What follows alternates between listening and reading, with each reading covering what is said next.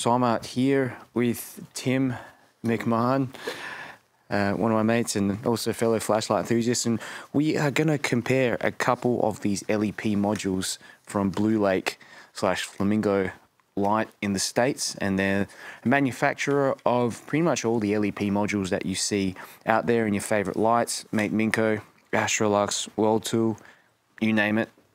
These LEP units are inside. So at the moment I've got this one here, the NT2, and Tim's lent me his power bank with an adapter to just compare, because we've got two modules, the NT2 and the TYX module. So the NT2, it produces, I believe, about 400 lumens, and this comes with a little focusable lens, 30mm lens. So this is focused in at the moment, but you can actually unscrew it a little bit to produce a wider beam like this.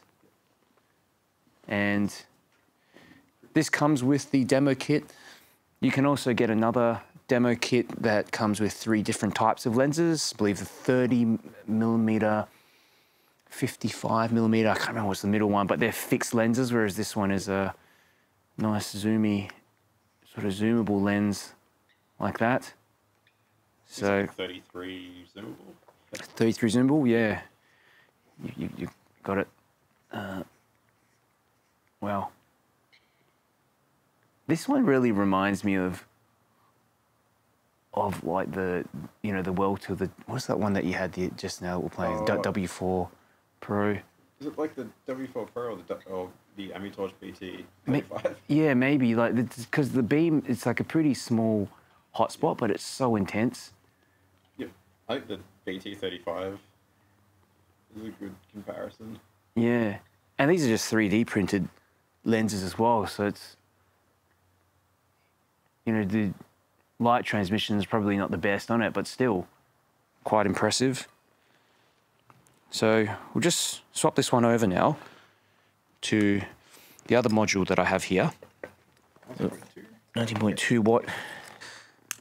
That here is the 19.2 watt TYX module. Produces 920 to 950 lumens, and as you zoom it in, you can see it produces a much larger hotspot.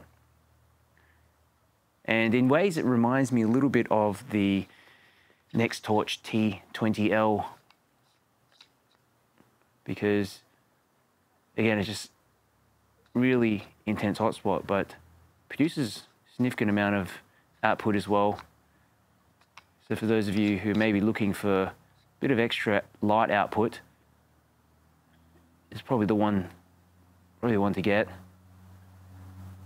There's, you know, Ted's got a bunch of other LEP modules as well that have even higher ratings. The highest one is about 240 watts. But, you know, even up close there, what amazing.